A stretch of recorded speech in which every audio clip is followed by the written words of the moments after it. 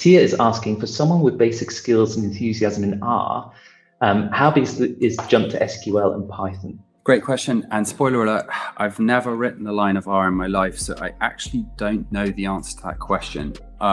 What can I tell you? I can tell you that R is the most popular, if not second most popular language for doing data science outside of Python. I can tell you that syntactically, so from the sort of grammatical perspective, it's quite different from Python. But there are some languages where it's very, very similar. So from what I understand, one of the large data science Python packages is called Pandas for working with tabular data, two-dimensional data, basically.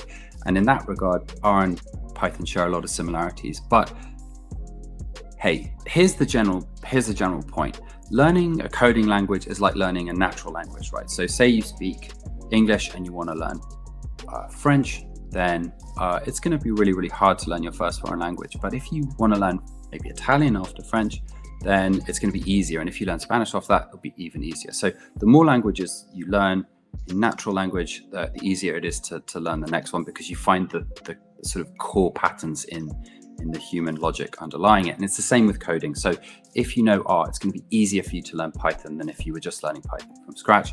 And if you learn Java and C# on top of that, it's going to be even easier for you to learn those languages. And the same goes for SQL as well. I hope that helped a little bit.